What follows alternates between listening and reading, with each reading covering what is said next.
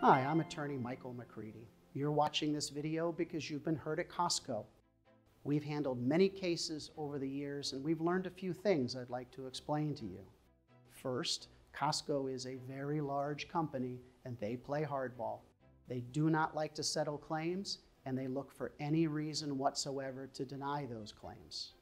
Next, the adjusters for Costco are very aggressive in attempting to get a recorded statement from people who have been injured at their store. The adjusters will ask questions in such a way that may hurt your case. Even though you're telling the truth, the way they ask those questions can have an impact about whether you make a recovery or not.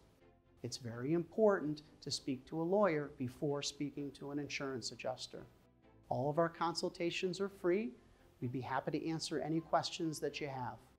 There aren't many things we haven't seen with Costco over the years, so we're well informed to be able to help you. So give us a call today.